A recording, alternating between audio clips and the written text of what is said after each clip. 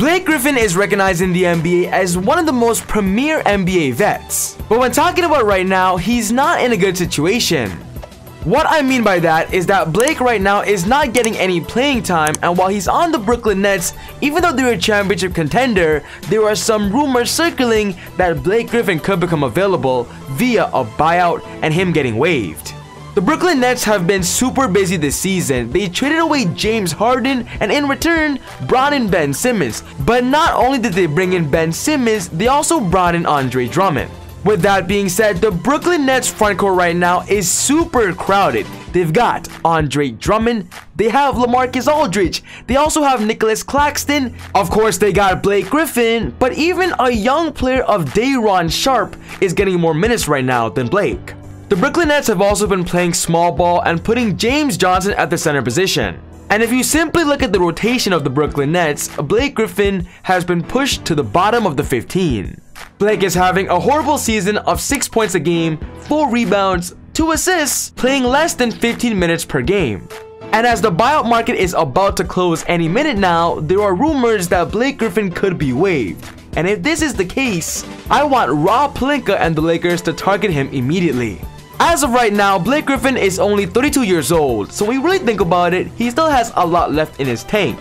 Being the #1 overall pick in the 2009 draft, Blake still has some value in the NBA, but of course throughout his career, he's been hit with multiple injuries that kind of made him go downhill just a little bit. He used to be an offensive monster to be reckoned with, one of the best dunkers and athletic bigs in the NBA. And if I'm gonna keep it real, Blake is no longer in that category and that caliber. But I still believe he does belong on an NBA roster and does deserve consistent minutes. Right now with the Brooklyn Nets, he's getting none. Blake Griffin's talents are simply being wasted. Having career averages of about 20 points per game, 8 rebounds, and 4 assists. I believe these numbers can be magnified again, just especially on a good position, a good role, and right now the Lakers have that open spot available, especially at the starting power forward and center position. Anthony Davis just went down with a big leg injury and will be out the next 4 to 5 weeks. And of course, with the Lakers right now picking at straws and needing anybody available in the buyout markets, all of the most popular buyout candidates have been taken. But Blake Griffin soon could be coming to the table. A fun fact to know is during last year's NBA midseason, during the buyout market, Blake Griffin was on the Detroit Pistons. And then of course, he ended up sacrificing $13 million to get bought out and then ended up signing with the Brooklyn Nets. And then unfortunately, the Brooklyn Nets ended up losing in the NBA playoffs, so Blake didn't get the championship he wanted to. But the point that I'm trying to make is during last year's NBA buyout market, the Lakers and Rob Pelinka were pursuing Blake Griffin alongside Andre Drummond and even LaMarcus Aldridge.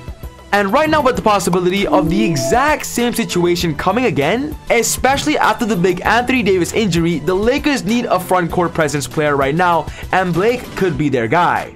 He's younger than Dwight Howard, he's younger than Carmelo Anthony, and even younger than Trevor Ariza.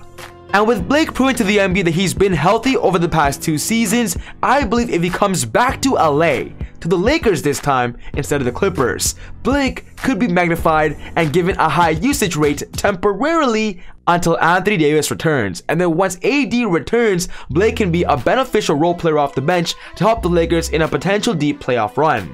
The Lakers need a starting caliber power forward and center that can score on the offense to help LeBron James, Russell Westbrook, and Malik Monk. And with Blake Griffin having that experience in LA to be dominant, knows how to score, and be a beneficial factor, I would love to see Blake Griffin get waived by the Brooklyn Nets and then the Lakers sign him to a veteran's minimum contract for the rest of the season. The Brooklyn Nets right now have such a crowded frontcourt, which simply makes me believe that in these upcoming few days before the buyout market closes, Blake could be a target.